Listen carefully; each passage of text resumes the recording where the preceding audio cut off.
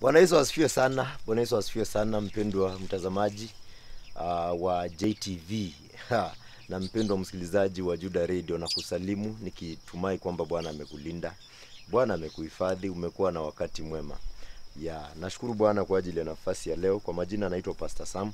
Ningependa tu tuweze kushiriki neno kwa dakika chache katika prayer watch hii, alafu natumai kwamba kitambo tumalize ama kitambo tufike pale tamati, Mungu atakuwa amenena nasi na itakuwa kwa utukufu wake.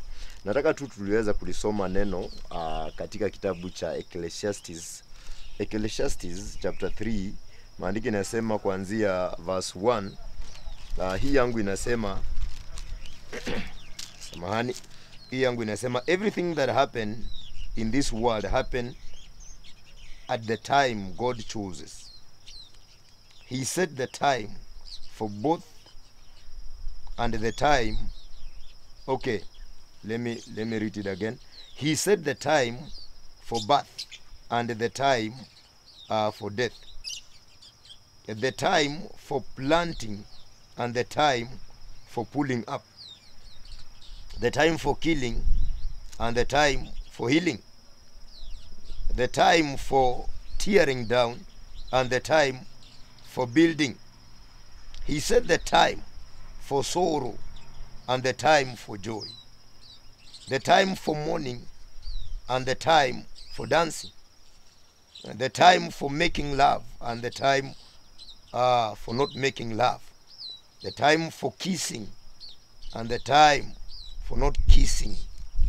He set the time for finding and the time for losing, the time for saving and the time for throwing away, the time for tearing and the time for mending, the time for silence and the time for talk.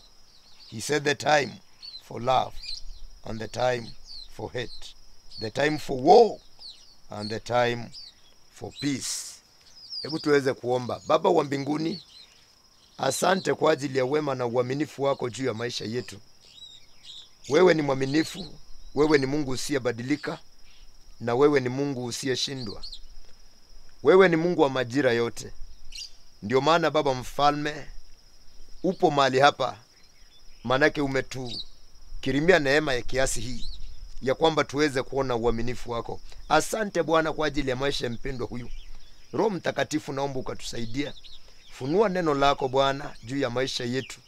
Nena nasi kama vile ulivyokuwa umekusudia kupitia kwa neno hili ambalo tumelisoma. Asante Baba mfalme, maana uko na mipango na makusudi mema kutuhusu. Unatupangia mawazo mema na unatuwazia sisi mawazo ya kutupa tumaini siku hizi za mwisho. Asante kwa ajili ya uaminifu wako Bwana. Ninakabidhi maisha ya mpendwa huyu mikononi mwako. Hao ambao wanatutizama, wale ambao wanaotusikiza, kwa wale ambao wanaotufuata kwenye mitandao ya kijamii, Baba ninaomba wacha faraja yako iwe sehemu yao kwa utukufu wa jina lako. Asante maana umetenda, na ni katika jina la Yesu ninaomba na kuamini. Amen, amen, amen. Bwana Yesu asifiwe sana. Neno hilo ambalo tumelisoma, nafikiri si mara yako ya kwanza labda kulisoma ama kulisikia ama kusikia likihubiriwa mahali. Na leo ningependa tuweze kushiriki neno hili, na ningependa tuweze kushiriki kuhusu majira. Unajua majira,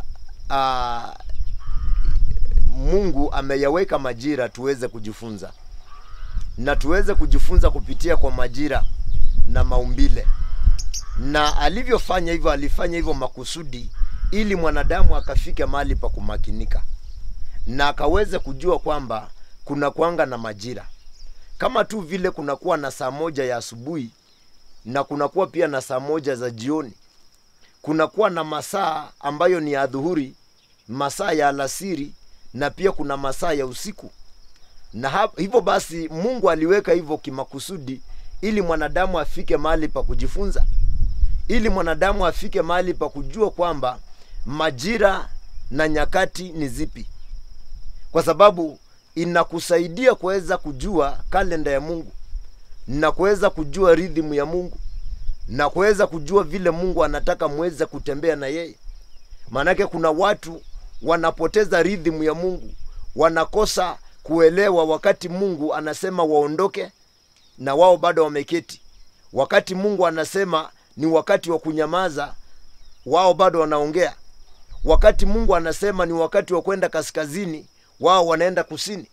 Na unapata kwamba jambo hilo linamkadhabisha Mungu sana iwapo tunakosa kuelewa majira.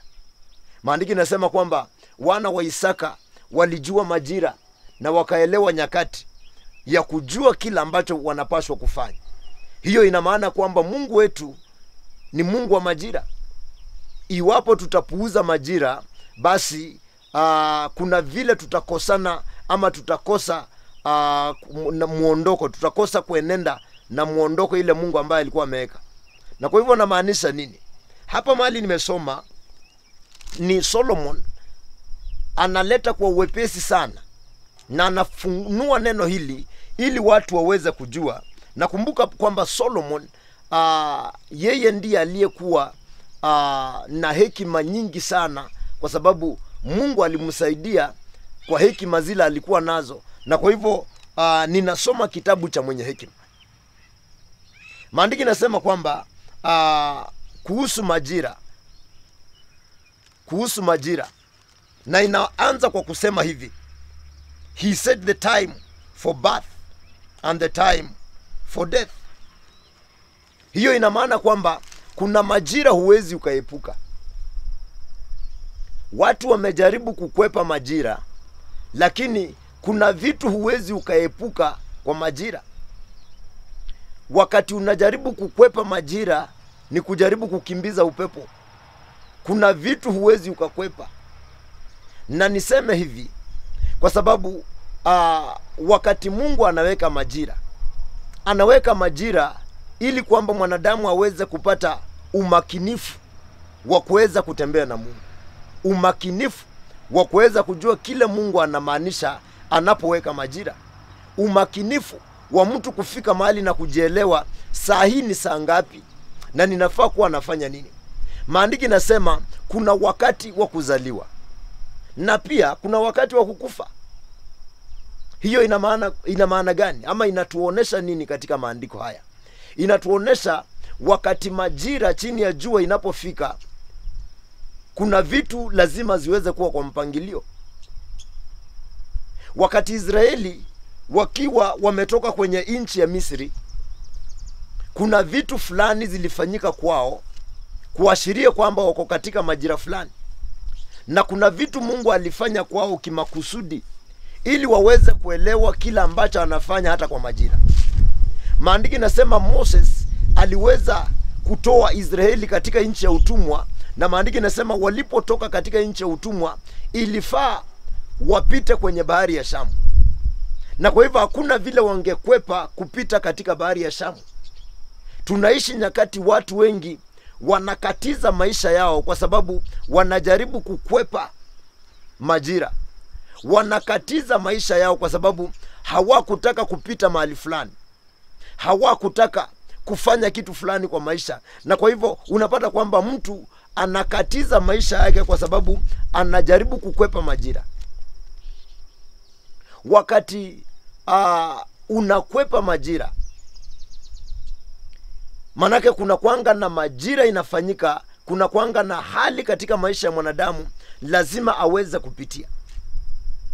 Na mimi naomba kwamba kama vile Yesu majira yake alifika kwenye jangwa na akaenda kwenye maombi ya kufunga, maandiko yanasema alipotoka kwenye maombi haya ya kufunga, ni neno ambalo lilimtoa pale, aliongozwa na neno kwenda pale, na neno likamtoa pale. Maandiko yanasema alipoenda pale alijaribiwa siku 40 mchana na usiku. Lakini ashukuriwe Mungu, manake hata baada ya kuteremuka kutoka pale kwenye mlima, tunaona Yesu akiwa anaongozwa na neno. Nataka kusema nini? Katika kila majira kuna neno lile ambalo unafaa kutembea nalo. Kuna neno unafaa kutembea nalo katika kila majira. Na ndio maana maandiko yanasema kuna majira chini ya jua. Majira haya ambayo nazungumzia sio tu maneno ya kawaida. Maanake ukakosa kuelewa majira hii na neno lile ambalo linaambatana na hayo majira, basi utakuwa umemiss out kila ambacho Mungu atakuwa anazungumza. Maanake Mungu wetu ni Mungu ambaye kila wakati anataka to move na yeye in each and every step. Na wakati unakosa kumove na Mungu, una miss out na hiyo majira, una miss out with your dispensation, na si mapenzi ya Bwana. Maandiko yanasema kwamba ni yeye aliyeweka.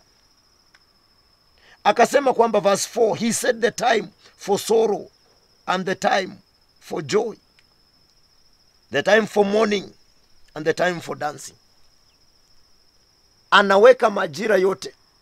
Na hivyo basi unafaa kuelewa na kujua kwamba wakati kuna majira ya huzuni, kuna neno lile ambalo unafaa kutembea nalo katika hiyo majira. Oh yes, kuna neno ambalo huwa linaongoza mtu hata katika majira ya kuomboleza. Kuna neno huongoza mtu hata wakati yako katika majira ya magonjwa. Kuna neno huwa linaongoza mtu hata wakati anapita katika hali ngumu. Swali ni je, wakati uko katika majira ambayo ni majira ya kuomboleza, ni neno lipi hili ambalo linakuongoza? Ninakuombea leo hii katika jina la Yesu ya kwamba wacha neno la Bwana likakuongoze katika majira, katika kila majira, in each and every season. Wacha ukapokee neno lile ambalo linaambatana na hiyo hali. Maanake ukakosa kuelewa hivyo, basi utakuwa odd one out. Kuna vitu zitafanyika kwako na utakosa kuelewa. Ninakuombea mpendwa msikilizaji, ninakuombea mpendwa mtazamaji, ya kwamba katika hayo majira ulio ndani, ukapokee neno ambalo litakufaa na hiyo majira. Neno ambalo litakusaidia kuweza kuondoka katika hiyo majira. Ni neno ambalo liliondoa Yesu kwenye jangwa. Ninakuombea leo hii ukapate kuelewa hivi, ukapate kujua na ukupokea hekima. Maandiko yanasema katika ule mstari unaofuata ya kwamba time for making love and time for making love and the time for not making love, time for kissing and the time for not kissing. Yani kuna majira ya kuweza kufanya vitu fulani. Inamaanisha gani? Inamaanisha nini mpendwa msikilizaji? Wakati unakosa kuelewa hivyo, maandiko yanasema kuna majira ya kumake love. Kuna majira ya kumake love. Na kuna majira hata ukajaribu kujivuruta, hiyo kitu unajaribu kufanya haiwezi. Ukajaribu kujivuruta kwa ile kitu Mungu amesema hapana, utakuwa unajivuruta bure. Na kwa hivyo maandiko inazidi kutuambia mambo mengi sana, na ambapo kwa sababu ya muda ambao tuko nao, nataka tuweze tu kuomba. Lakini ninapomalizia, maandiko inasema kwamba time for tearing and a time for mending, time for silence and a time for talk. He said the time for love and time for hate, time for war and a time for peace.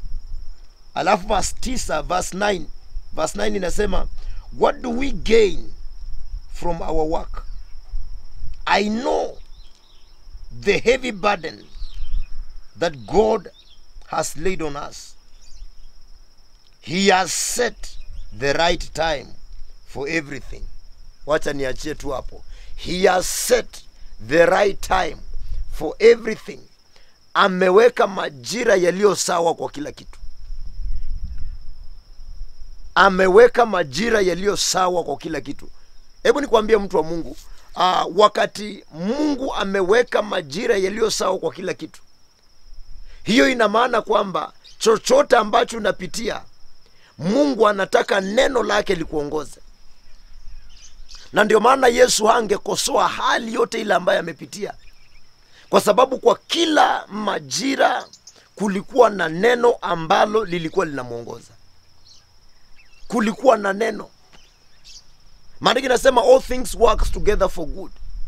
Mbona mambo yote yanafanyika kwa wema? Je, ina maana kwamba wakati unapita magumu ni Mungu ameruhusu upite? Je, inamaanisha kwamba wakati umekuwa mgonjwa ni Mungu ametaka ukuwe mgonjwa? Je, inamaanisha wakati umefutwa kazi ni Mungu ametaka ufutwe kazi? Unapoangalia mambo hayo yote na vile nimeweza kukuelezea, utapata kuelewa mengine si mapenzi ya Mungu. Mengine ni Mungu anataka uweze kuchukua neno lile ambalo litaambatana na hiyo hali ili uweze kutembea nalo. Uweze kuchukua neno ambalo linaambatana likutie nguvu katika hiyo hali. Ninakuombea katika jina la Yesu ya kwamba utapokea neno la wakati litakalo kusaidia kuweza kusimama. Nataka tuweze kuomba na mtu ili kwamba Bwana akakupatia neema, akakuneemishe, akakupatia neema ya kuweza kusimama katika kila majira. Baba wetu uliye mbinguni, ninakupa sifa na ninakuinua, mfalme wa wafalme, Mungu usiyeshindwa na Mungu usiyebadilika. Wewe ni Mungu wa majira yote. Hatuwezi kwepa majira. Kama vile umenena nasi kupitia kwa neno hili, ninaomba katika jina la Yesu ya kwamba katika kila majira ndani ya maisha mpendwa huyu, katika kila majira ndani ya msikilizaji huyu, katika kila majira ndani ya mtazamaji huyu, Baba ukajidhihirishe ya kwamba wewe ni Mungu. Jidhihirishe kwa hiyo hali Bwana. Jidhihirishe kupitia kwa makusudi yako. Simamisha kazi hii. Simamisha ndoa hii. Simamisha biashara hii.